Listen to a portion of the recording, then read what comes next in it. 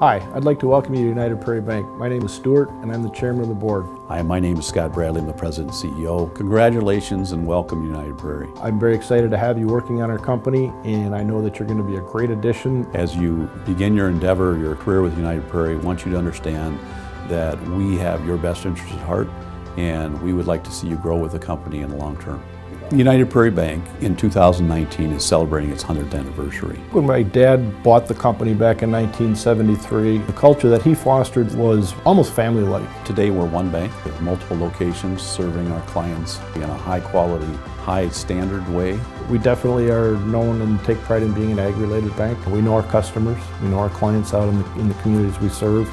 2018 we came off the best year we've ever had, but 2019 is shaping up to be greater than that. We have a really genuinely great group of people, all the way from the executive team to our operational support team to the bankers in our branches. We have an acronym that's called ACT.